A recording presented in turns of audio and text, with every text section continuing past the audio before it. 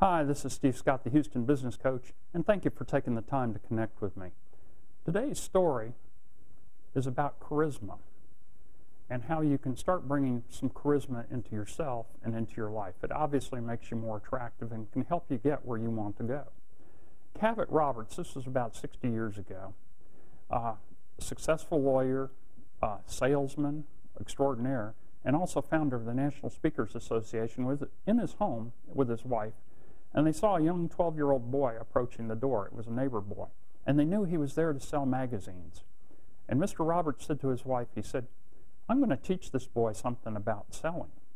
So anyway, the little boy comes to the door and knocks. Wife opens the door. Mr. Roberts gets up, comes over.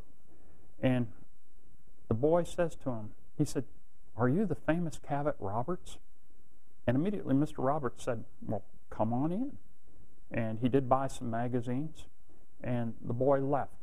And the point is, when you come into a room, are you saying, "Here I am"? Or are you saying, and the charismatic person says, "Oh, there you are"?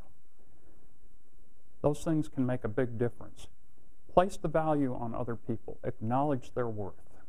It will help you in business, in life, in your relationships. So this is Steve Scott, the Houston Business Coach. And if you would like to discover other things that could help you on your road to success, go to the website listed below at www.businesskeystosuccess.com. Once again, thank you for taking the time to connect with me, and I look forward to seeing you on the other side.